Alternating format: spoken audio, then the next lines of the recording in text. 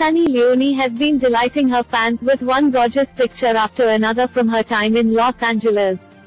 She moved there with her husband, Daniel Weber, and their kids in June, amid the novel coronavirus pandemic.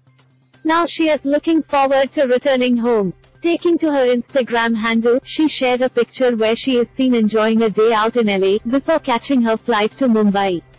One last stop before returning home, she posed in a garden, surrounded by roses under the Californian sun. She looked stunning in a white turtleneck top and beige pants. She captioned the post, "Almost time to come home. Quarantine alone with family until I'm on a plane. Not going near anyone. Just one last stop to smell the roses."